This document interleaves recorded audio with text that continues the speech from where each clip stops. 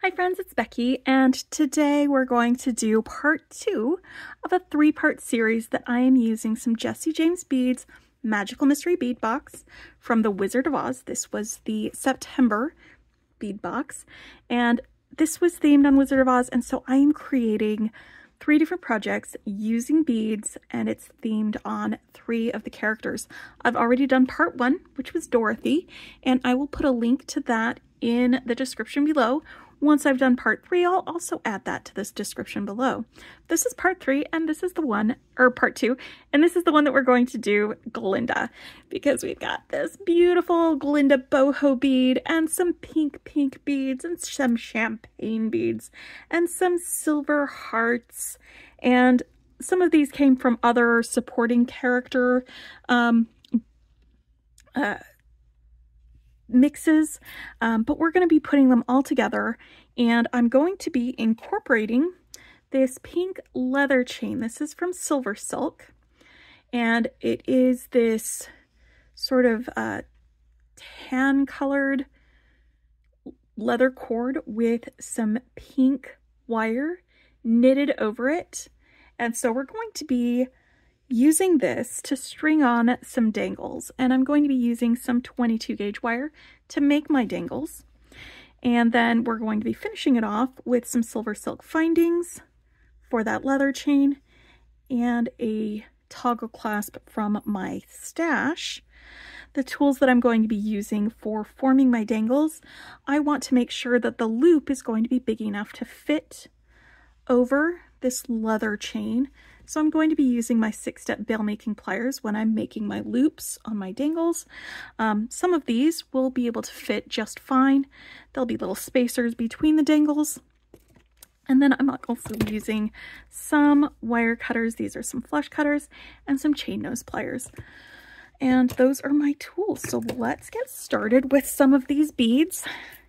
And let's start making some dangles. I've already started sort of spreading these out where I wanted them to go. All right, I'm going to start with this one, and our dangles are going to be kind of fun because,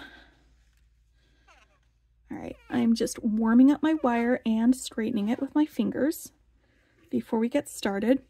I'm going to put my beads on in the order that I want them to be on for this dangle. I'm using some little spacers in between some of my bigger beads, like that little spacer between my boho bead and this heart, another spacer between my heart and this round bubble bead. And now I'm going to make my loop up here at the top. And once again, I'm going to use my 6-step bail making pliers so that I can make sure that I have a uniform size in my loop that I'm making. And so I'm going to bend this back and then bring it around that loop that I'm using. It's the 3rd step down, 1, 2, 3, or 4th step from the largest. Actually, no, 1, 4, yeah. And then once I've got that loop made, I can hold on to it, start wrapping this wire this way. This wire wrap doesn't need to be super neat because we're going to be wrapping over it when we come up the other way. Because I want some extra fancy wire wrapped dangles. So to fancy this up, let's see, I'm going to want about that much. It's about 1, 2 plus a little extra of the length of this. And that's because we're going to be curving this wire around these beads. All right, so this is going to be the front or back, one of the two. I need to make a decision. And I'm going to bring this up like that. Pinch it between a couple of these pearls and then wrap it around my stem. Then I'm going to bring it up around the front of this heart, wrap it around the stem, bring it up around my bubble, and then do a wrap all the way up here. and then all the way back down for a messy wrap, like that.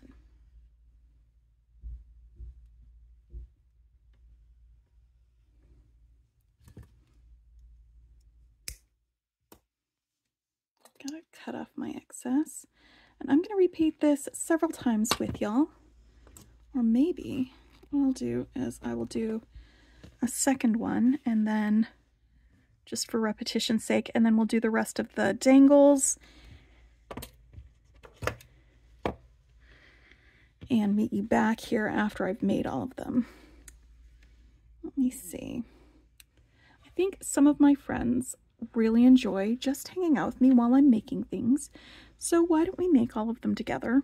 And if it is taking too long and you'd like to jump to the part where we put these together, I'll put a timestamp that you can jump to after the dangles are made, so you can just fast forward onto that. How about that?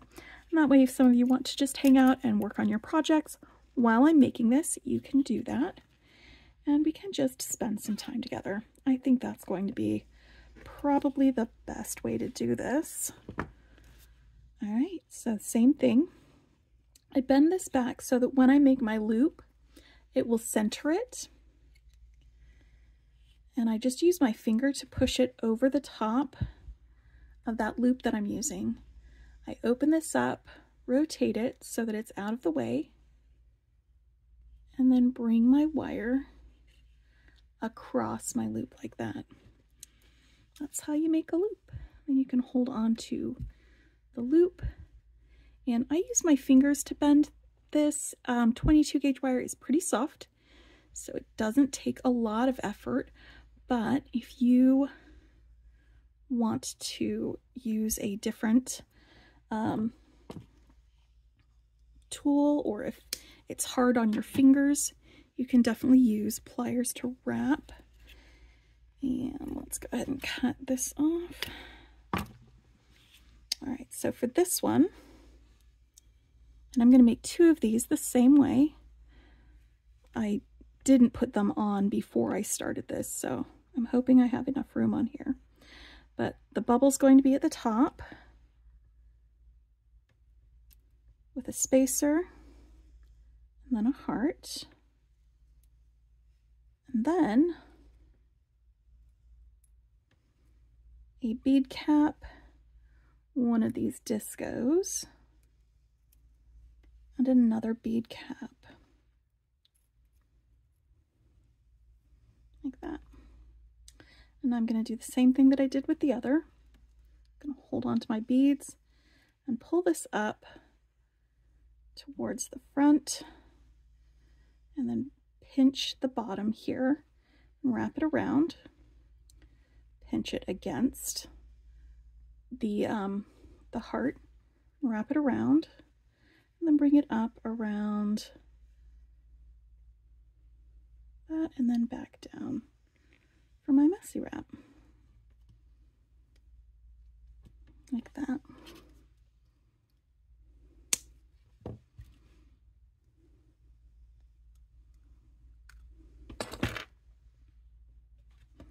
So that is dangle number 2. Those are going to look so great. So now I want another one just like that. Let's do it the other way this time, where I put the beads on the wire first before I cut it. Maybe we won't be cutting too much extra wire. And so this way, bead caps around my disco, and then my heart. And these metal hearts came from one of the bead strands. I think it was for the, was it for the Tin Man? It might have been for the Tin Man.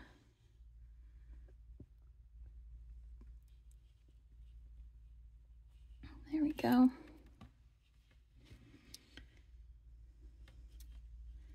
Now this loop is going to go a little bit faster because I don't think I have to describe it multiple times.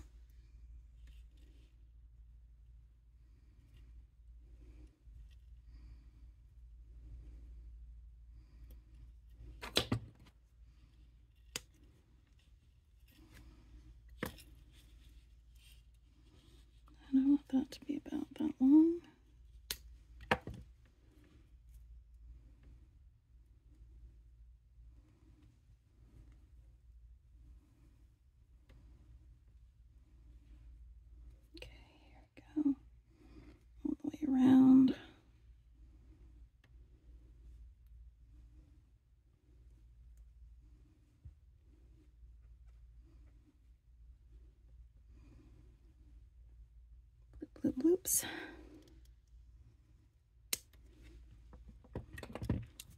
Glinda was all silver and bubbles and pink. 1, 2, 3. All right, let's get a couple more. Now these ones are going to be smaller ones. Wait, was that one or was that going to be an extra? I think that one's an extra. All right, a couple of these smaller ones. I think these like that. A couple of spacers and then these smaller heart ones. Yes, there we go. All right. Yes, perfect. So 1, 2, 1, 2, 1, 2. Okay, so that's 3 of those.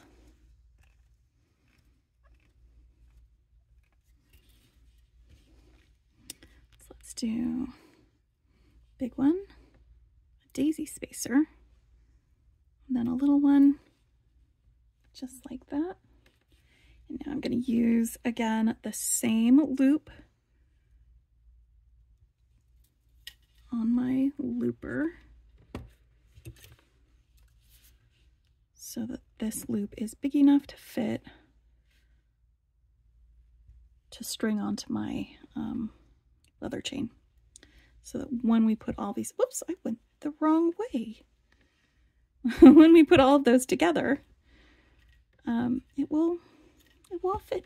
It will all string on just fine. So I'm going to be stringing the dangles onto the leather chain, and the leather chain will hold them up. Whoop. Okay, so double that plus a little extra for wrapping. Right. Now I'm just going to go through one of those spokes and then around and then up here like that. And up and then back down.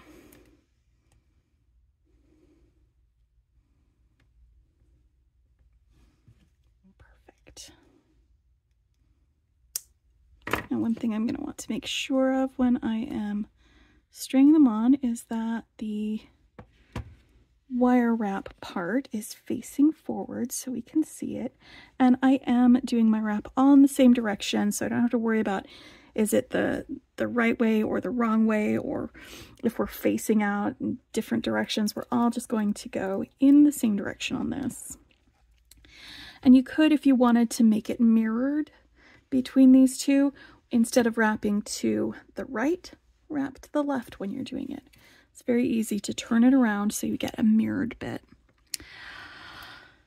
Y'all, I think these two are going to be earrings, actually. Let's make those 2 earrings. I'm going to just push those aside so that I keep them separate, because I think this is going to be enough just as it is to have these dangles on there. Yep. Okay, so I need to make those 2 and then we'll make some earrings. Just made that decision. You're allowed to make decisions halfway through whatever you're making, or even at the end. Changing our mind is like one of our prerogatives as creators. 1, 2, 3. Oh, that's a little much. Push these up. 1 extra.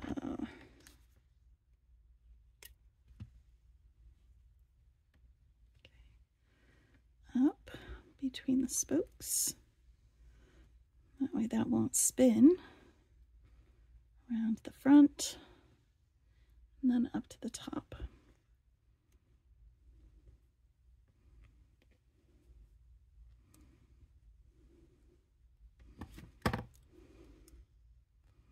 Yeah, we'll make earrings after we make our necklace. I think that's a good idea.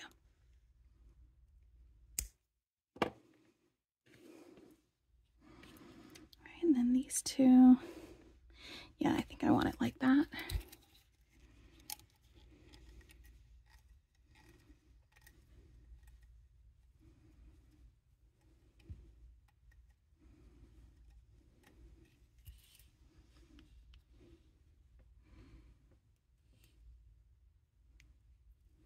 Pink bead, spacer, and then this cross bead. I don't know what that one was from. Maybe it was the lion one. It might have been lion.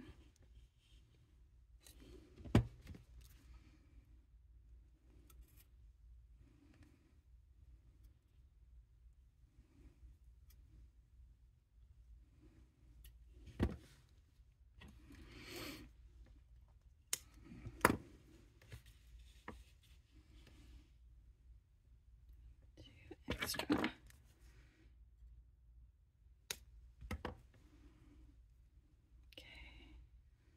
let's bring this up towards the front, in between our beads. Ooh, this one's nice to wrap around because it's got those corners up and then back down to make it messy.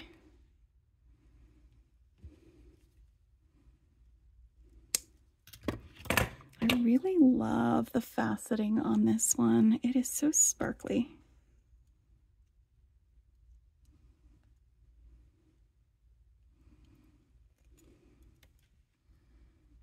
Got it like that. These are going to work so well. 1, 2, 3. And then 1, 2, 3. One more, and then we can start putting this together.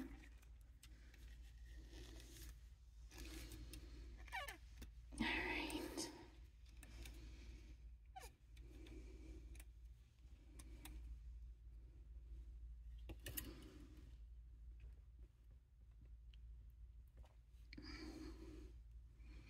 Let's put that on there. This one. Perfect. Let's make our loop. Doesn't need to be too big. Just big enough to go around the leather.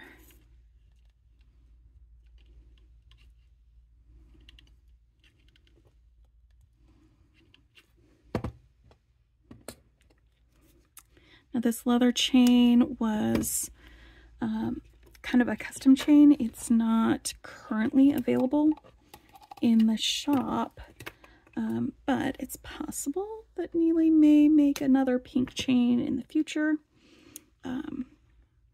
He does a lot of custom one-off chains, and you can usually find those in the pop-up shop when he does them. And I usually like to grab one of them because sometimes, even if I don't have a use for them right when they're listed, like this one, I will find a use for them later. This might have been one of the chains that he made for the Jesse James Beads collaboration, where he was making chain to go with the Magical Mystery bead boxes. That might have been one of those, maybe the Wildflower one. It could have been. But there wasn't one for the Wizard of Oz, so there are plenty of things that would work, though, just as well. All right, let's start stringing this guy on. I already have this the length that I want it, so I don't need to cut it at this point. If I did cut it, I can just use wire cutters for that. Let me pull out my measuring tape so that you know how much of this leather chain I am using.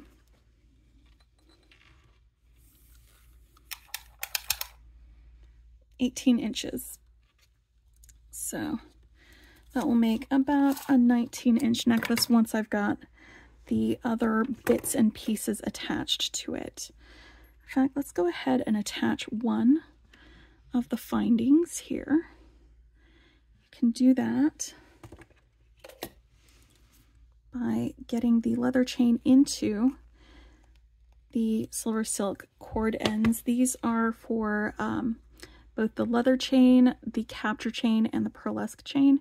They all fit very nicely in here. It has a little lip that will bite into the leather chain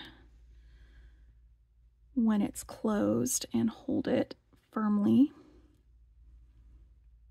So all I'm doing right now, making sure I don't have any wire poking out the sides, making sure this is deep in there.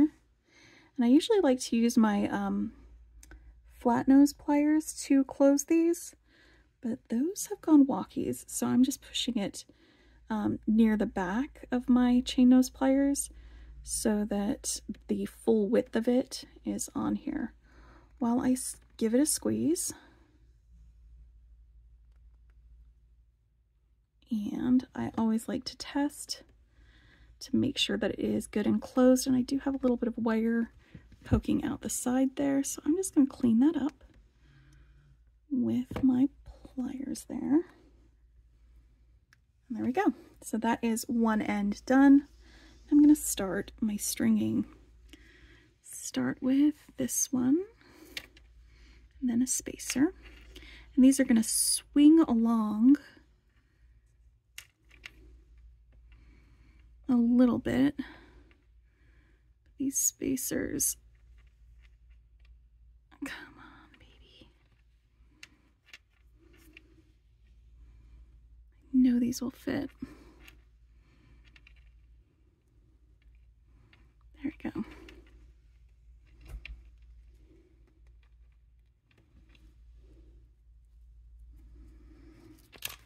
Hold on. I need effort, so I'm holding it close to my chest while I move this along. Alright, this is gonna scooch along. These spacers will hold them where I want them to be, and I will readjust these as I go. But the spacers are going to be the things that hold them, either in the center or just a little ways away from the center. Otherwise, they'll be swinging free.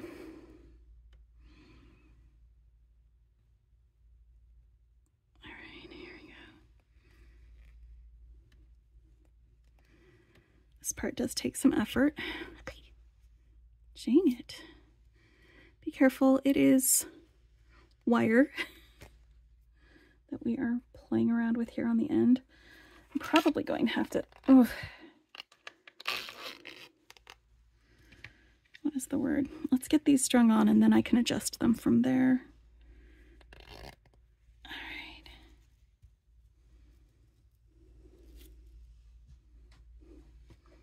See how nicely they will dangle like that.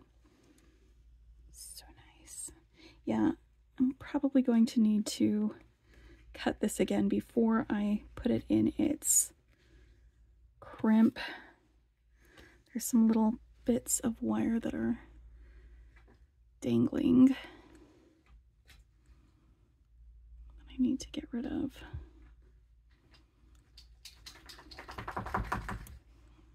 Oop.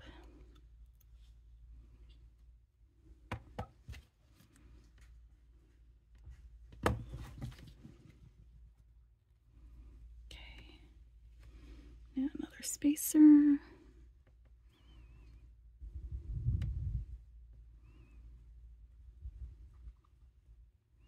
A little wiggle will help.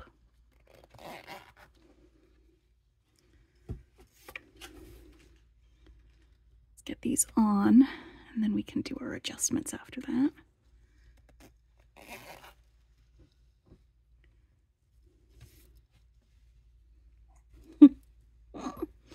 Love that. I love that.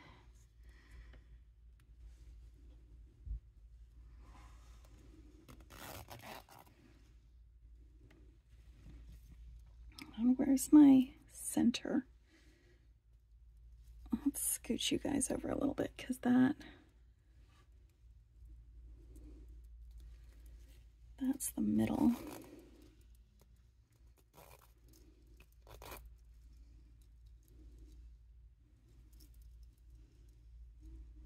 Okay. Go the middle. Scooched. Scooched. Scooched.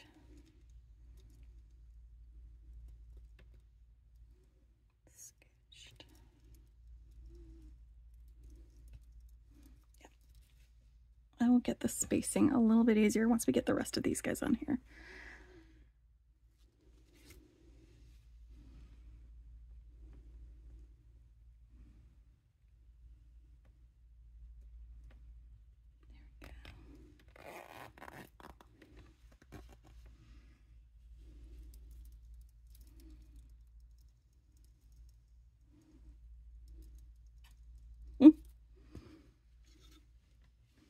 You're facing the wrong way. Oh, buddy.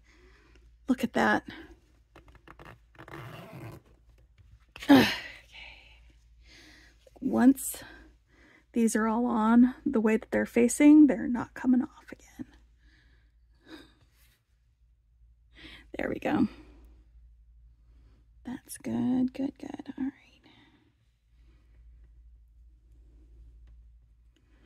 The last spacer, and then I can string my last dangle on. Facing the right way, Becky. There we go. All right. How's that spacing when it is being worn? I kind of like the way that hangs, but is it even? It is not even. I'm going to need to move these guys over a little bit more.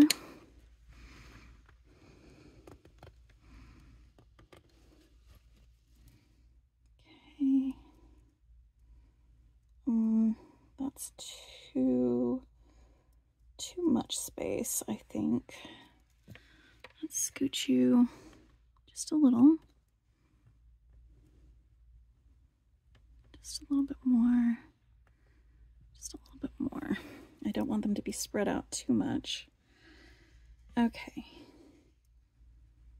Yes, that will be good. Let's get these two scooched down like that. Like that.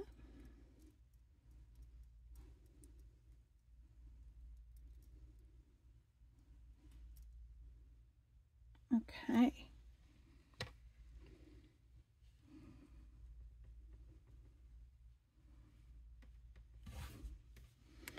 I'm going to finish this up by getting the other end of my chain on. That is facing out that way. Let's get this one facing that way. Scooch it all the way back.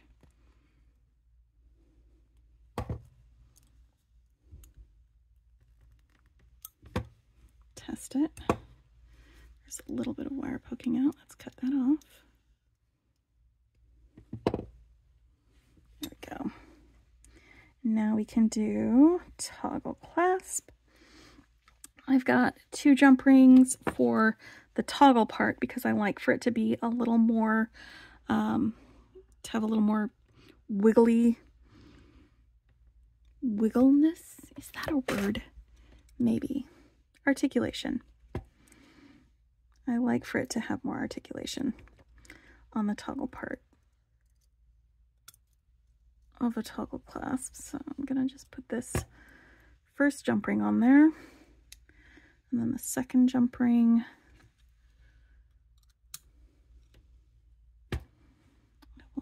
We'll loop into the finding here, and then that first jump ring that I added on the toggle.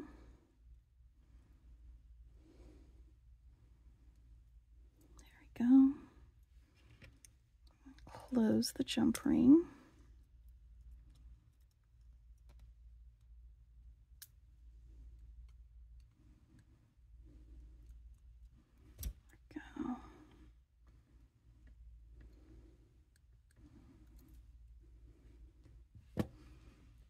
That gives me a little extra movement.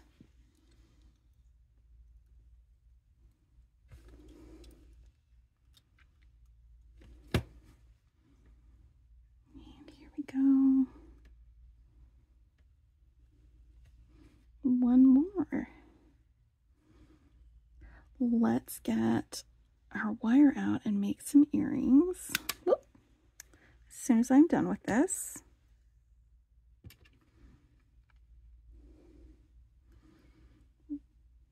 Why are you being difficult?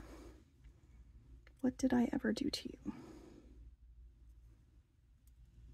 There we go.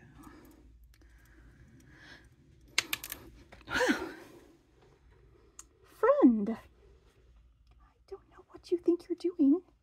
That's not where you go. You go on here.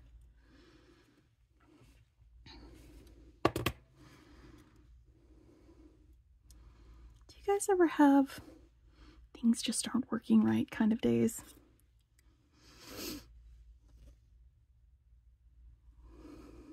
Let's close this up before it tries to make a break for it again. All right, there we go. Tog. Old.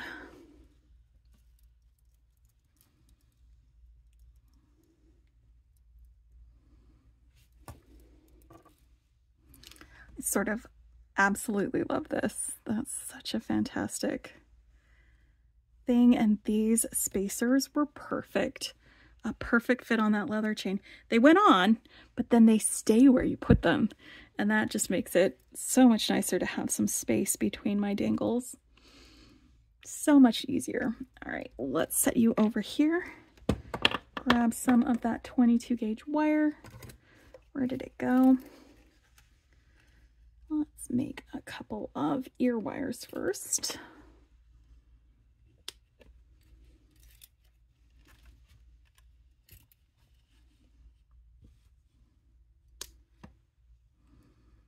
All right.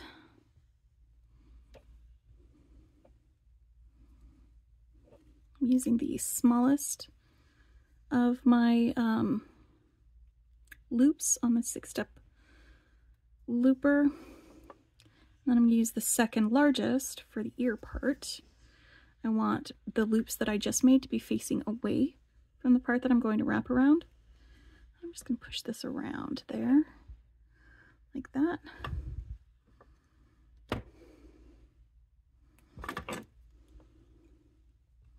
Then use my chain nose pliers to make a little bit of a bend right there.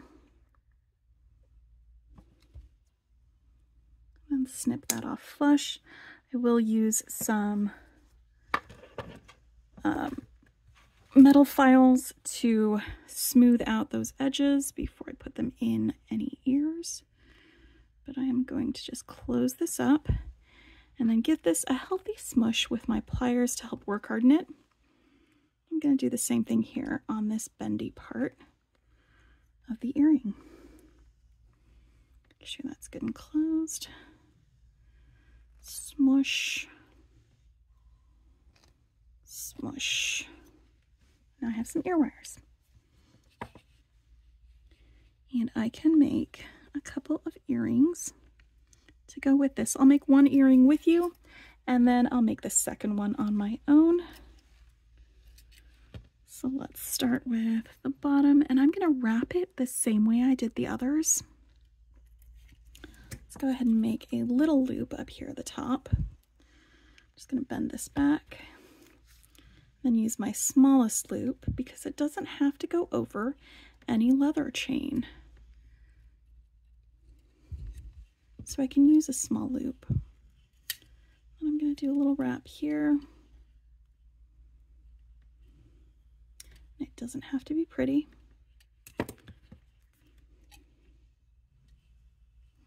So we're going to cover it up with this after we bend this up towards the top.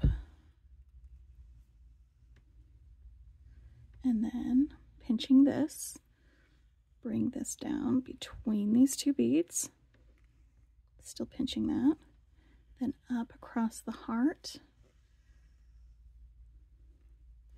And I'm just going to wrap around there, a nice fat wrap, just like that.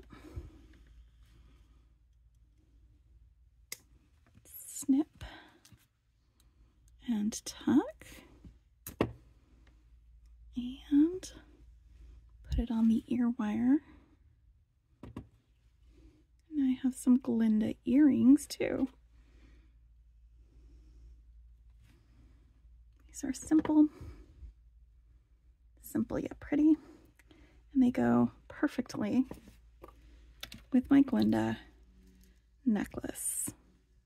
She was all about sparkles and bubbles and coming down in a bubble and pink and frilly and frou-frou. That was our Glinda. All right.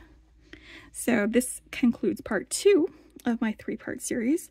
I am going to do part 3 next. And if you missed part 1, again, I will have links to all 3 parts in the descriptions for each of my videos, so that you can get caught up or watch all of them if you would like. I love the way this hangs. These are such pretty sparkly dangles. All right, so look forward to part 3. Happy beading, friends.